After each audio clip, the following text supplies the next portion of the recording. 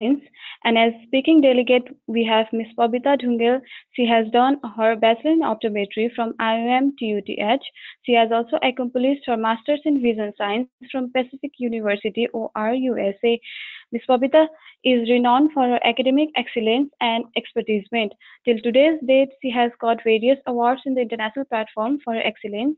They include Zoe and Janet Barr Early Career, Cornea and Contact Lens Award by AAO, Beta Sigma Kappa Exceptional Research Award, the Kikuchi Research Scholarship Student Travel Fellowship by AAO. Hello, ma'am. Are you there?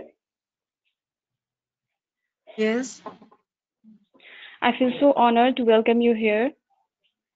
thank you so much. Now, I think you shall proceed with your presentation. Thank you for the generous introduction.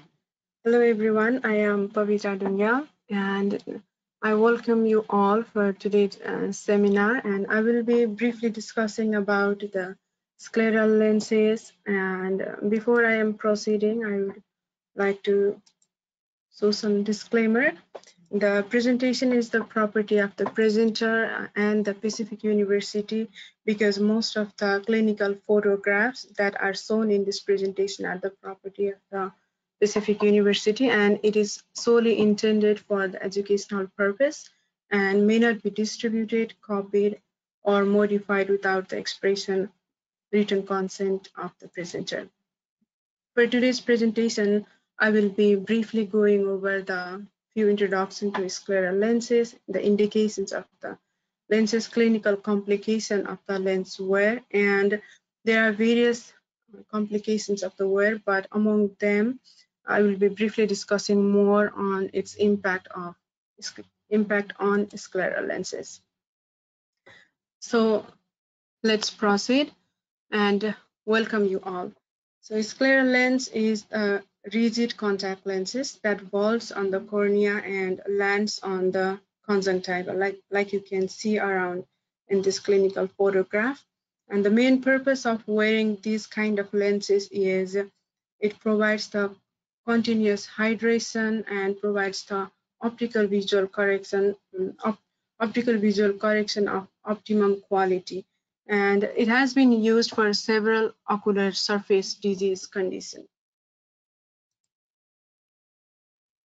So historically, the origin of the contact lenses are intrinsically linked to scleral lenses. The first known contact lens fitted to the eye were scleral lenses, and which was around early late 1800s. The first publication of the literature of the contact lens were given by Adolf Fick in 1888. It's quite surprising. So during those days, the scleral lenses were made up of the glass material. As the previous presenter, a couple of days back, Dr. Arnold gave his short documentary video on how scleral lenses were manufactured back then. So I will not be discussing much on the historical aspect of it.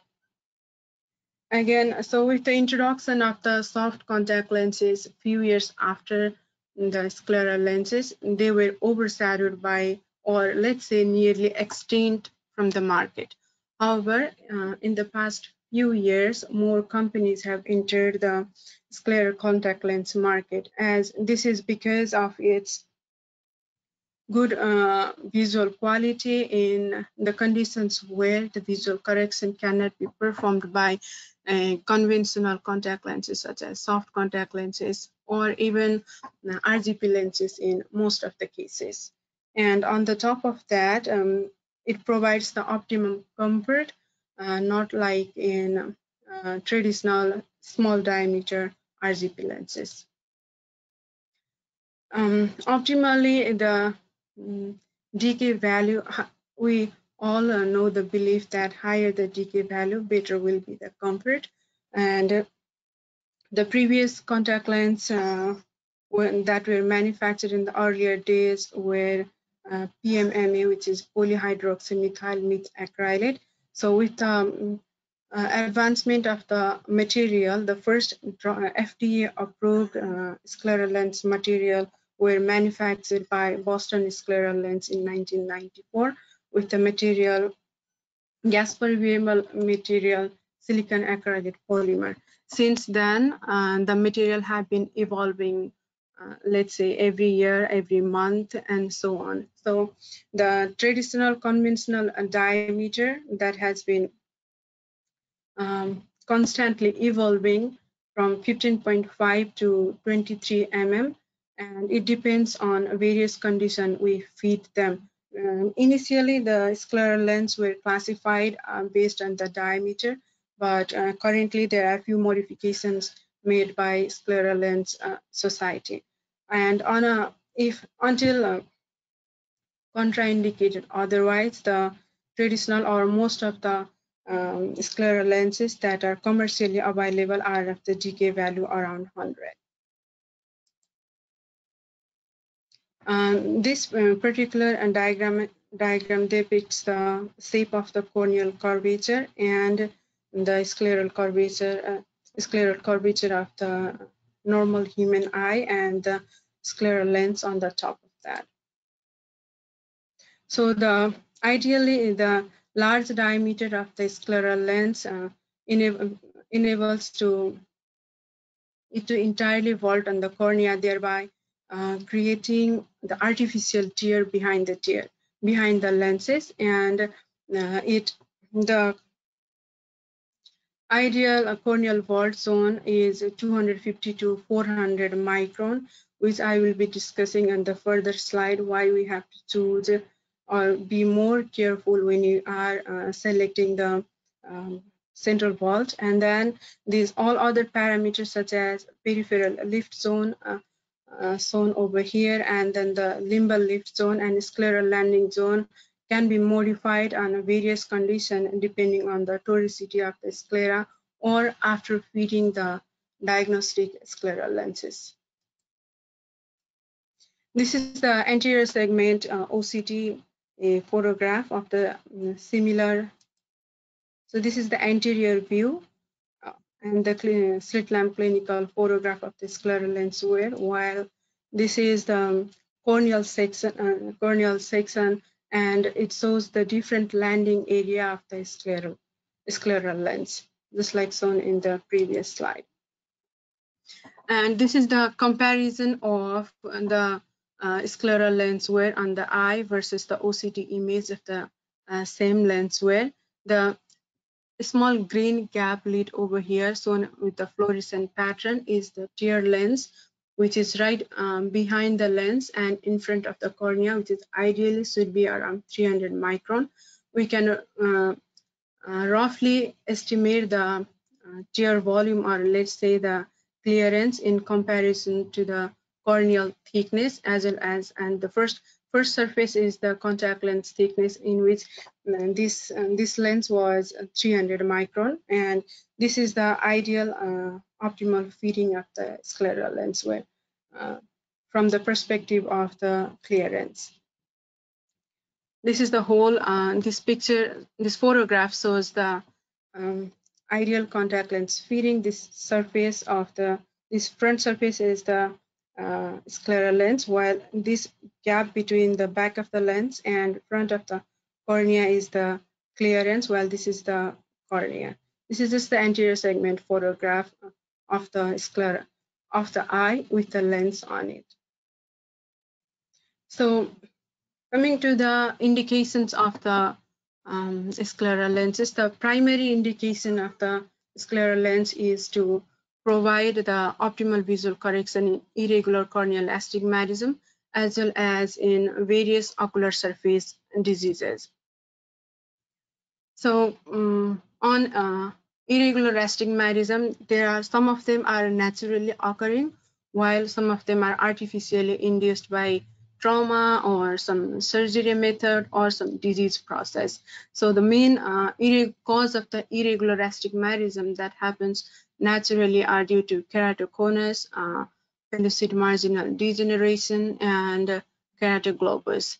And among the irregular astigmatism, most of them are induced by corneal or let's say ocular injury, more focused on corneal trauma, post-keratoplasty, and post-refractive surgeries such as radial keratectomy, PRK, and LASIK. While some of the astigmatism is also induced after the infections like herpes and simplex virus and herpes zoster virus infection as well. Other than that, it is also indicated in various athletics and also in the cases where the traditional GP lenses fails due to rocking issues. So these are just the photographs of the various irregular astigmatism that is naturally occurring, such as keratoconus, pellucid marginal degeneration, and the keratoglobus. Similarly, surgically induced irregular astigmatism or irregular cornea, such as in post-LASIK or post-LASIK ectasia and post-RK, post-penetrating keratoplasty, and even intracorneal rings. And also due to post-herpetic simplex or even post-pterygiums. Similarly, long-term penetrating injury and postcorneal mild abrasions, and even after the healing of the corneal ulcer, it might lead to irregular corneal shapes. Similarly, irregular cornea is also caused due to various dystrophies and degenerations, which we may not see in routine practice generally, but also Salzmann nodular degeneration, Tyrion's marginal degeneration, lattice dystrophy, and corneal granular dystrophy. So the main goal of the scleral lens prescribing is to support the ocular surface by maintaining the constant corneal lubrications, and it also maintains the corneal protection, and also in cases of various degrees of dry eye ranging from mild to severe cases. The first goal of prescribing scleral lenses in ocular surface disease is pain attenuation, because it provides the constant corneal hydration, and it prevents less drying out of the eyes in between the blinks, and it's not ideally possible for any people to constantly use the lubricating drops, and scleral lens might ease out that as well, and also prevents from photophobia. So this is just some pictures I pulled out of the internet, which shows previous scleral lenses, whereas after the scleral lens fitting, how happy the patient is. And we all want happy patients.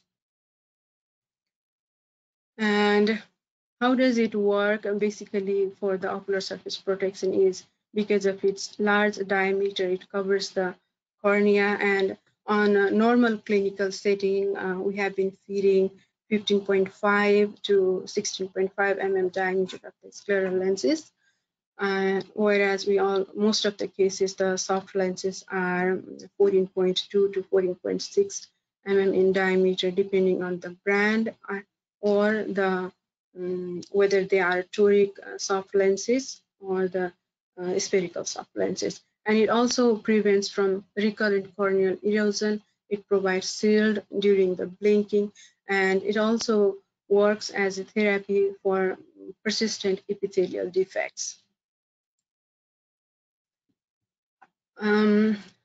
So whenever any patient, when they come for scleral lens wear or various condition, their main goal, they think is the main goal of wearing the scleral lens is achieving 20/20 vision, which may not be the case always.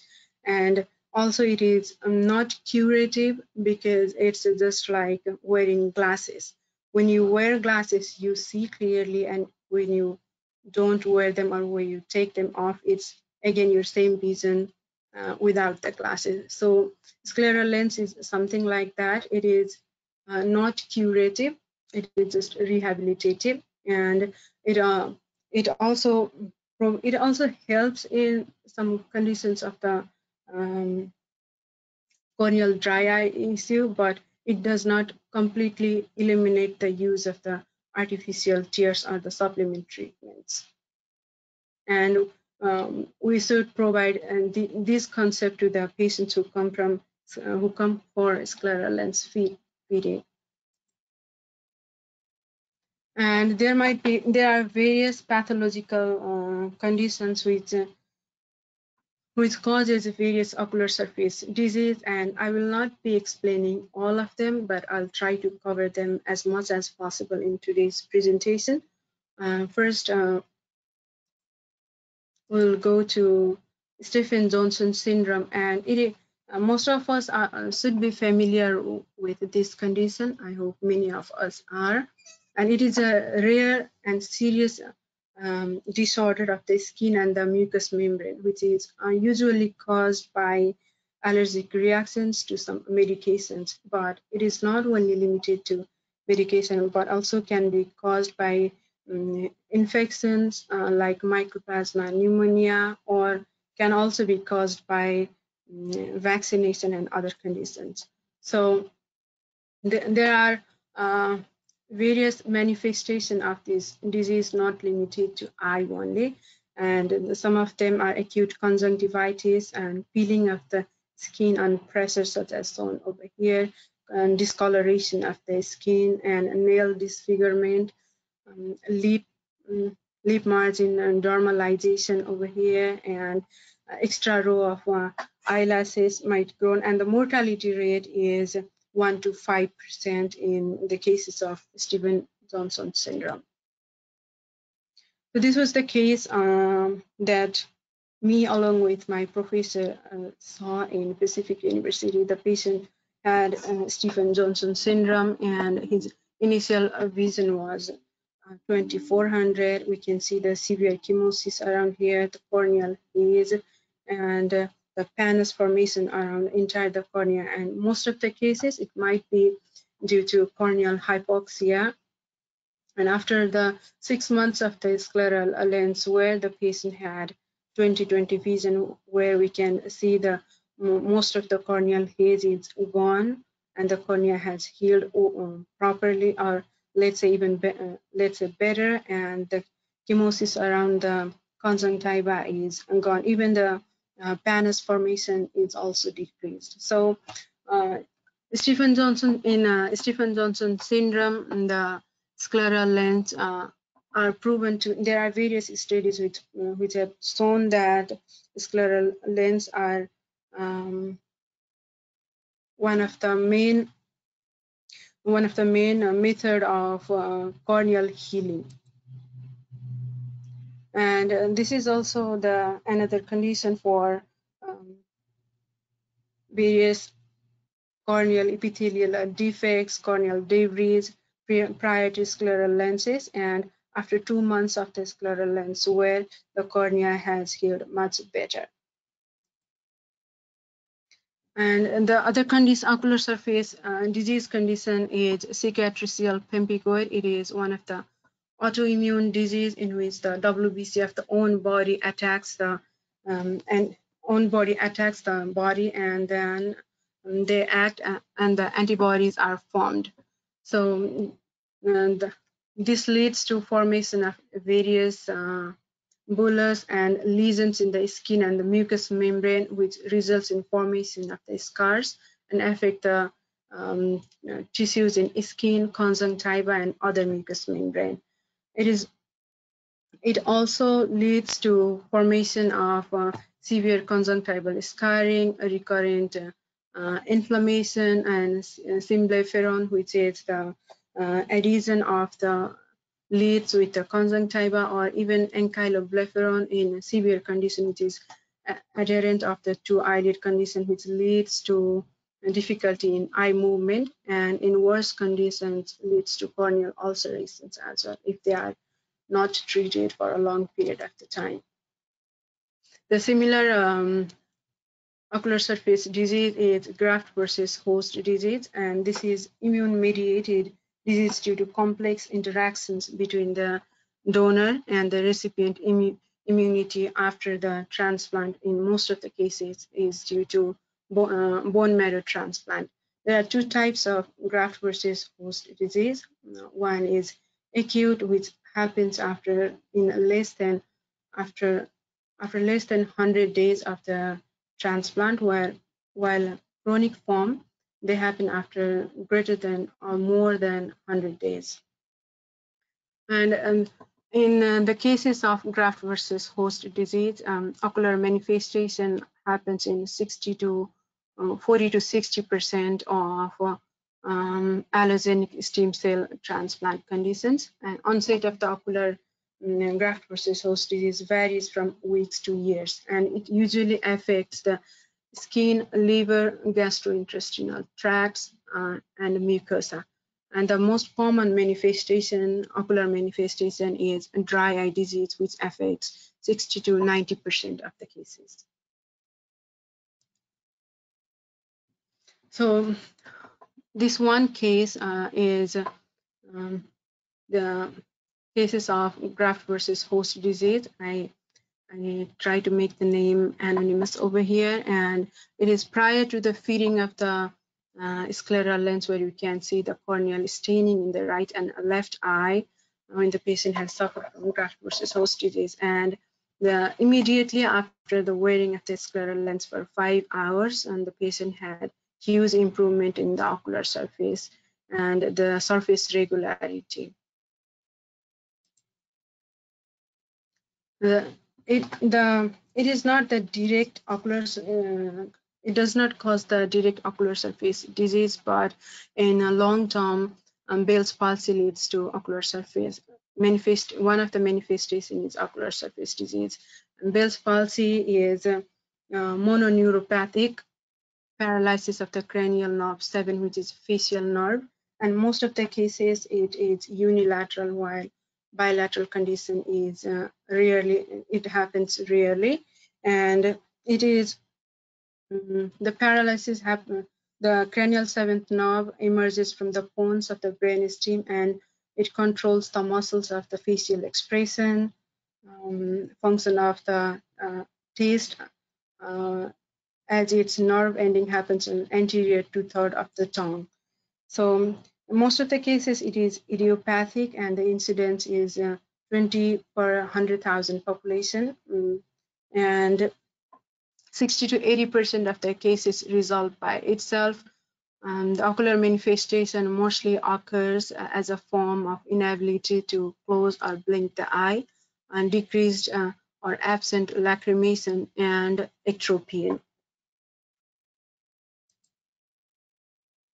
Similar, another form that leads to ocular surface disease is acoustic neuroma.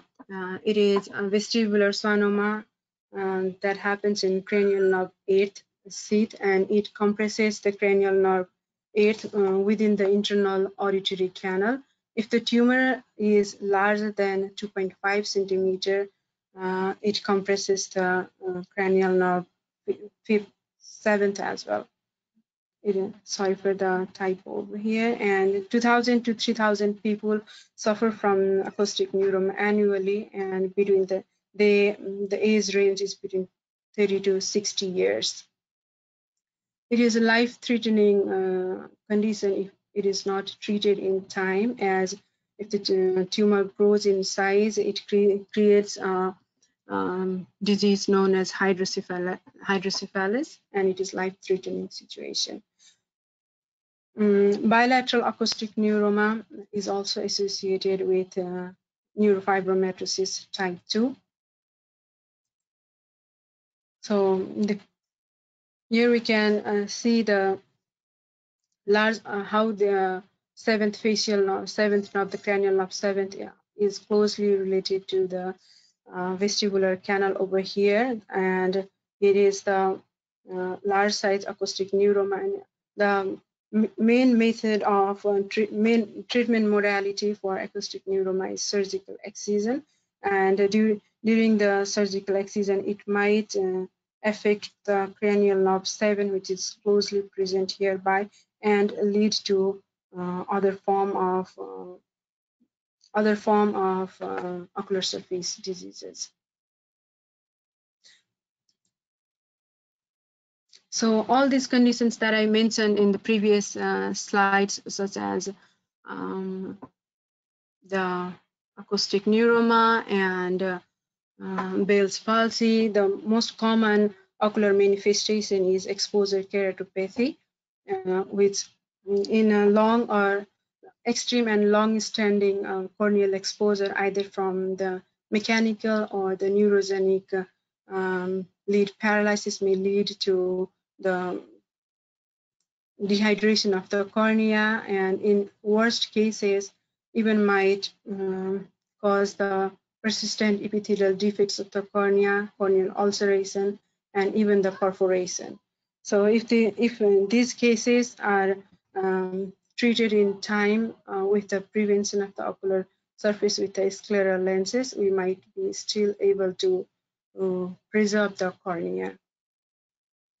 And in these cases need to be monitored very closely. And it is not that the scleral lens are prescribed only in special conditions, as I mentioned earlier. It can be also prescribed in other normal cornea, such as in high ametropia, high astigmatism, in cases of aphakia, and during the sports. Given that there are so many advantages and uses of the scleral lenses, it is not without the complications or disadvantages per se. The main measure of the complications that scleral lens wearer might face is surface deposit and lens settling, which I will be describing a few minutes after.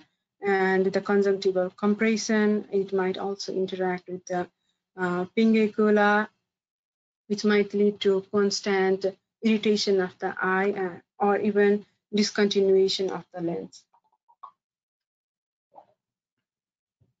And like the traditional RGP lenses, and these also might cause giant papillary conjunctivitis, tear film fogging, and the application bubble. In this clinical photograph, we can see the huge bubble over here.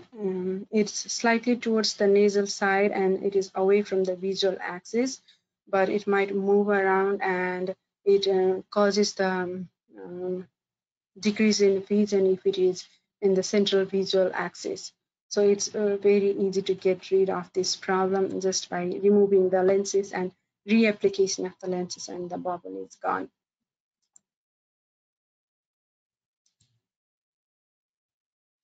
So, like I said earlier, it is here we can see the clearance between the back surface of the lens to the front and the front surface of the cornea, which is typically 200 to 400 micron.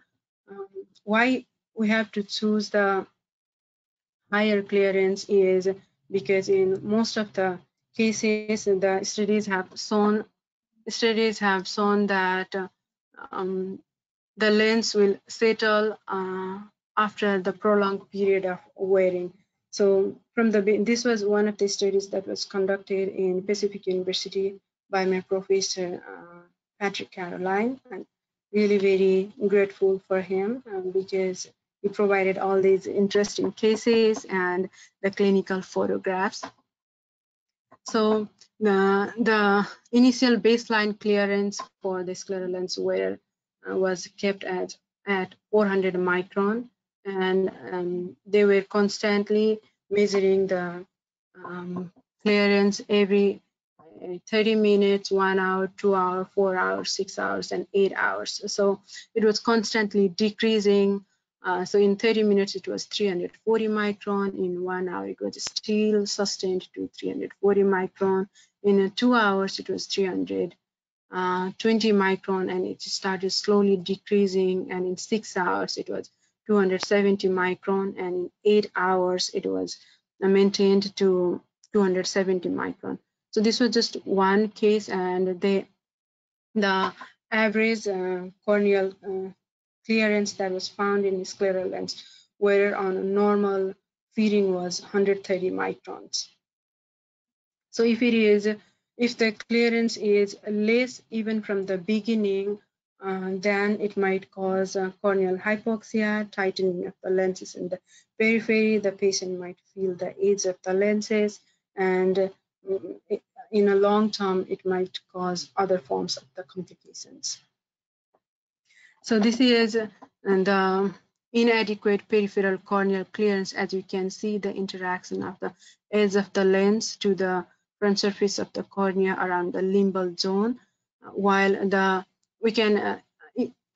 we don't need to have, it's always ideal to have an OCT and see the clearance if it is possible, which is not feasible in every clinical setting. So we can evaluate that with the slit lamp using the cobalt blue rattan filter and the fluorescent pattern over here, while we can clearly see how the limbus is compressed over here, while and this is not the ideal case. So we have to refit the lenses, maybe increase the sagittal depth of the lenses, or let's say increase the diameter of the lenses, and addressing those issues will need another presentation, which I will not be able to cover today. So grossly on clinical setting, we just need to look at the peripheral part of the limbus to rule out whether we have adequate peripheral corneal clearance or not, because prolonged form of inadequate clearance might lead to corneal hypoxia. Similarly, this is not a huge issue in clinical setting, but in many of the cases, it is still unknown what causes this form of the conjunctival prolapse. Few of the hypotheses that says the negative pressure or the force or the suction of the scleral lens holding the lens for a long period of the time might cause the loosening of the tissue and leads to conjunctival prolapse. The conjunctival prolapse might also add to the cornea in severe cases. It is usually occurring inferior part of the cornea, but necessarily it does not have to always be there. It can occur 360 degree. And most of the cases, it might be due to usually forceful insertion of the lenses. I'm not sure how many of you have fitted the scleral lenses, but if you are fitting the scleral lenses, we usually ask the patient to pull their lower lid down, and they will feel the lens first on the lower part of the conjunctiva or lower limbus. That's where the initial pressure happens, and that might be one of the potential causes why the conjunctival prolapse is on the inferior cornea. And it might cause irritation to the eye, leading to the fogging. And most of the patient in their initial days face the midday fogging during the scleral lens wear. So these are a few of the common complications, or let's say the common problems that we encounter during the scleral lens wear. And most of us might be familiar with this, but I would like to describe more on one of the hot topic of scleral lens these days, which is the impact of scleral lens wear on IOP. So let me go back to a few slides. Like I was showing all these landing zone of this edge of the scleral lens on the limbus. So when the scleral lens land on the limbus, and throughout the day, like it was settling down, it compresses the limbal area, and the limbus is the main ocular the whole the limbal area is where all the angle structure are present, and due to prolonged scleral lens wear, the weight of the lens and the suction of the lens might compromise the angle structure where the scleral lens land, and it is proposed to be one of the cause for the increase in IOP of the eye after the scleral lens wear. I will briefly be describing about the anatomy of the eye and the IOP. So aqueous is produced in the ciliary body over here in this excuse me, in the ciliary body, and the drainage routine is from of the aqueous humor flows from the posterior chamber to the anterior chamber through the pupil.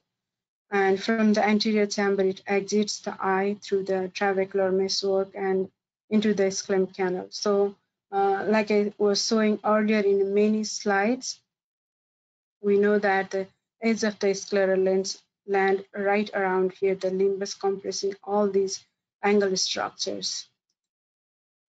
And there has not been any solid study or let's say meta-analysis of the study which shows that in scleral lens wear might cause increasing IOP, but a couple of the studies that have been out, some of them says they have not, it does not cause increase in IOP, while some says it causes increase in IOP. This is one of the study that I found published in Eye and Contact Lens volume. They were studying the intraocular pressure after 2 hours of small diameter scleral lens wear, and 29 participants who did not have any prior history of ocular surface disease or any other eye conditions were fitted with scleral lens 15 mm in diameter, and they were wearing those lenses for 2 hours, and the intraocular pressure was measured immediately prior to the insertion of the lenses and immediately after the removal of the lenses. So they did not find any changes in intraocular pressure within 2 hours of the lens wear in a normal healthy eye conditions. So similarly, this is another study that was published in Contact Lens and the Anterior Eye, in which they studied the impact of the intraocular pressure, impact of the scleral lens wear, and they were comparing two different diameters among 21 participants, average age 24 years. They were comparing 15.8 diameter versus 18 mm diameter of the scleral lenses, which were of exactly the same thickness, same material and design. And they were measuring the IOP with a transpalpable device known as a diatom. In one of my studies, I was also using this device to measure the intraocular pressure. It is still in the post-production for the publication, so I will not be including those slides here today. And in their study, they found that while comparing two different diameter of the scleral lens, 15.8 versus 18 mm of scleral lenses, they found that average increase in IOP was 5 millimeters of the mercury, regardless of the diameter of the lens they were wearing. Okay, thank you so much for your attention. And if you have any questions, you are welcome. Thank you, ma'am, for such an informative session, and thanks to all the attendees for the patience as well.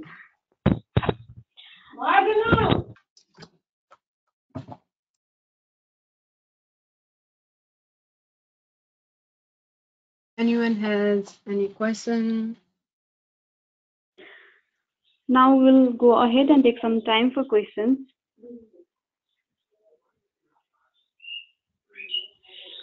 So there's a question from Ananta Paudel. What is the mechanism of healing corneal surface disease after application of scleral contact lens, and any difference between healing on scleral contact lens and therapeutic contact lens?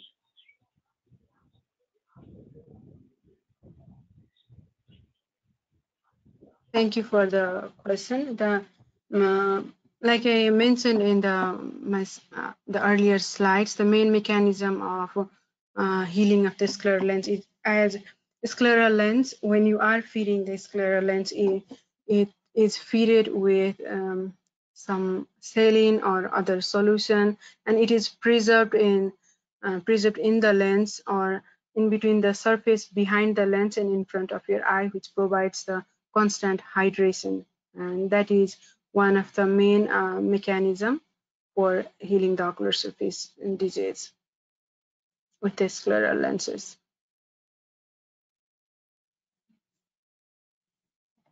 And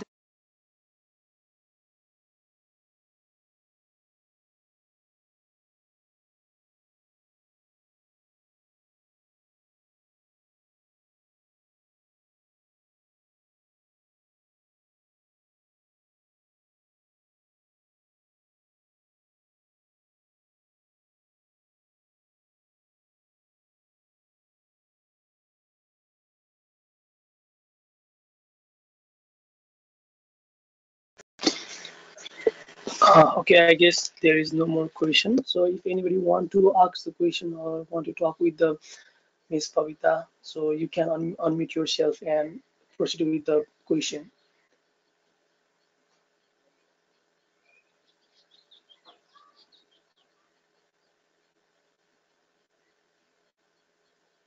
Seems like we don't Okay. have any more questions. If Uh, anyone is willing to ask me any other questions or concern, you can reach There's a me question in from my email address. Okay.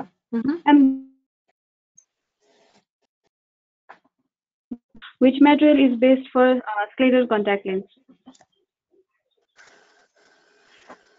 Um,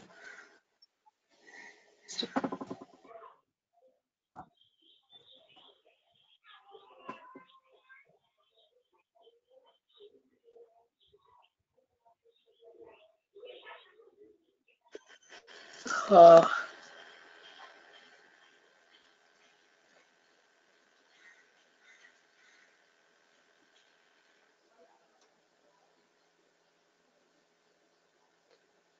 Hello, Dr. Pavita, are you there?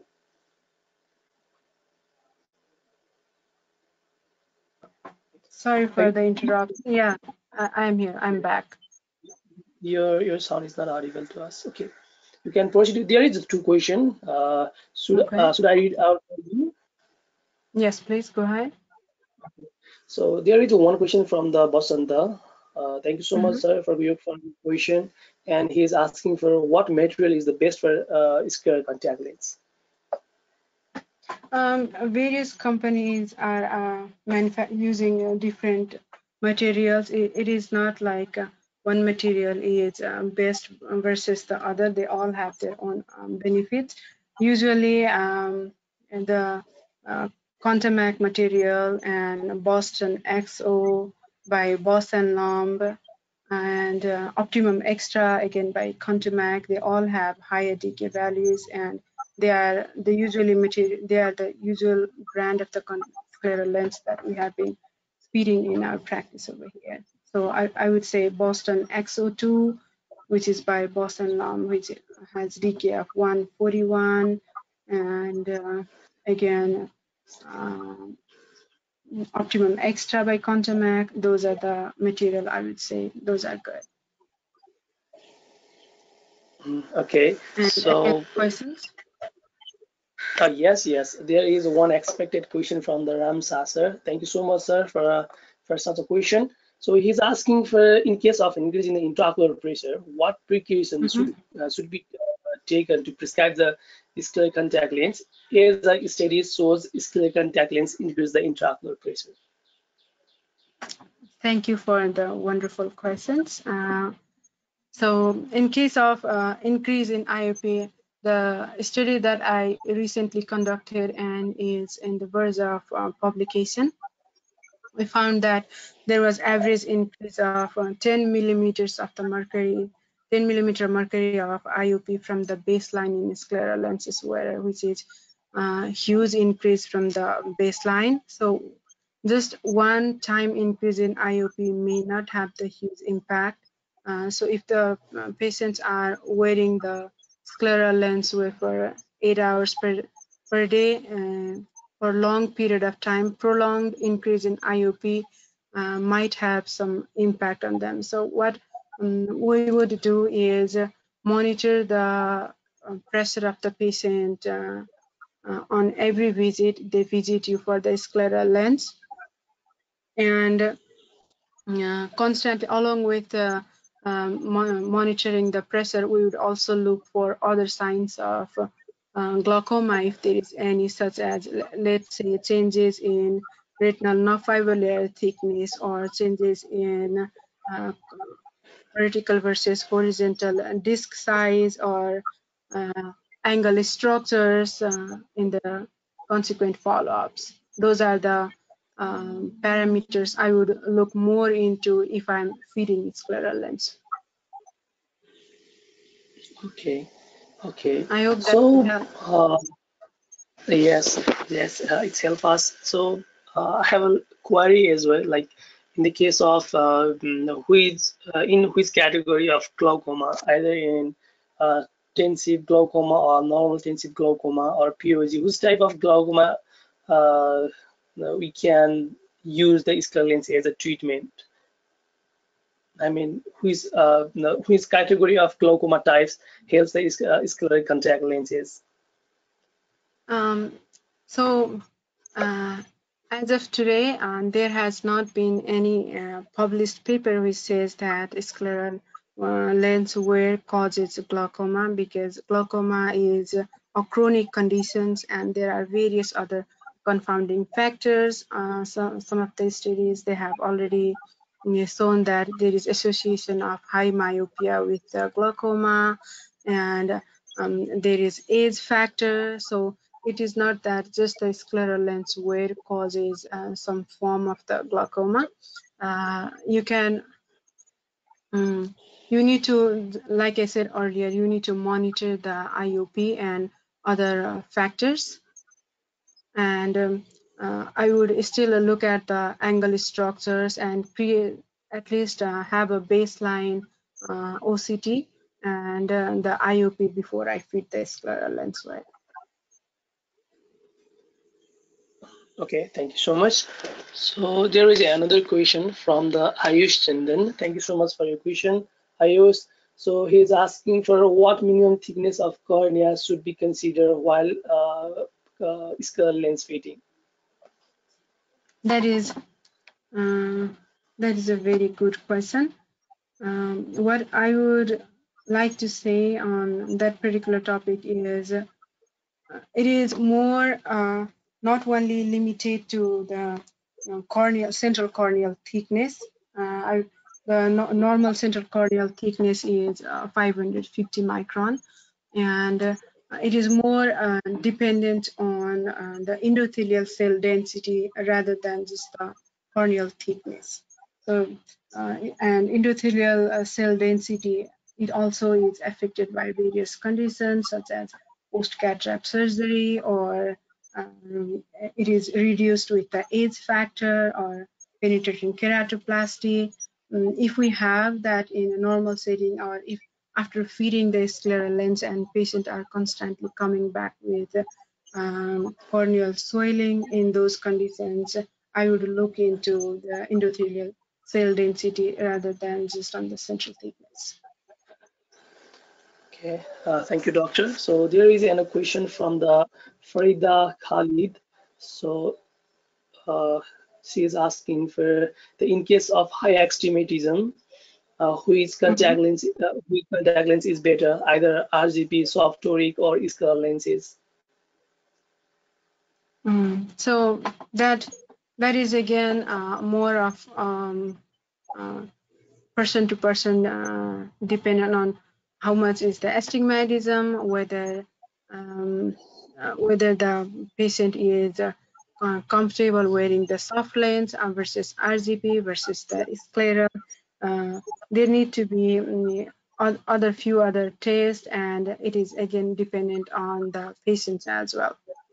If it is more of a greater than 2 diopter of corneal astigmatism, and the patient, if the patient has less than 2 diopter of the corneal astigmatism and patient is first time lens wearer, we can still feed them with toric soft lenses. While some of the patients, even if they have 1 diopter of corneal astigmatism, they want to go for RGP lenses. It is totally dependent on person to person.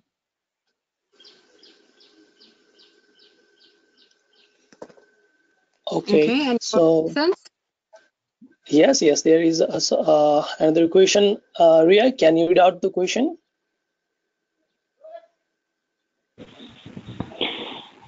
Yes, there's a question from Ram Saha. Thank you for the question. The question is, does long wearing scleral contact lens can cause corneal edema? This is again an ambiguous statement, because some of the studies, they say that the scleral lens wear causes hypoxia, while some of the studies says it reduces hypoxia. So there has not been fixed conclusion, but what I can see on this question is if there is, like I showed in my previous presentation, if there is less clearance and it is more interacting in the limbal area, it might be just for 2 hours or 2 hours to 4 hours might cause corneal edema, and the degree of edema also varies. And it is also dependent on the material and the decay value of the scleral lens that you are wearing.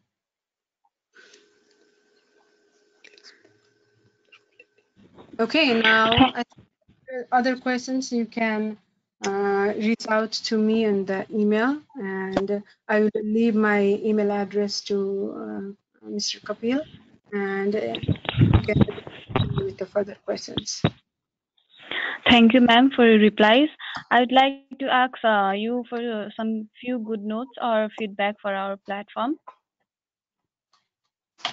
Yeah, I am very proud of you, the people who are hosting this, because we all are trapped because of COVID-19, and all of us are facing various problems, but knowledge cannot be hindered, or it cannot be prevented from sharing because of the platform like this. So I'm really very thankful to you, and thank you for inviting me to give a talk, the topic I'm interested in. Thank you, ma'am. Okay, thank I'd you. like to Thank request you. you all to drop your valuable reviews and feedback in the review file and the link which is available in the chat box. Okay, Ria. So once again, thank you so much, Dr. Pabita, for time and effort. And you are really spoken, reflecting your insights so beautifully. It was inspiring for us, and well, it was already night there. Yeah, it Have a is. rest and good night. It is almost 11:30 p.m. for me. Okay. Okay. Thank you so much, everyone, for attending the seminar. Have a good day, everyone. Thank you so much. Good night, Didi. Good night. Thank you so much, Ria. Most welcome.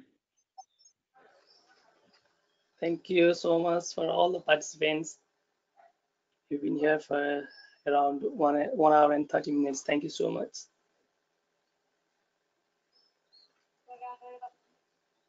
Thank you so much.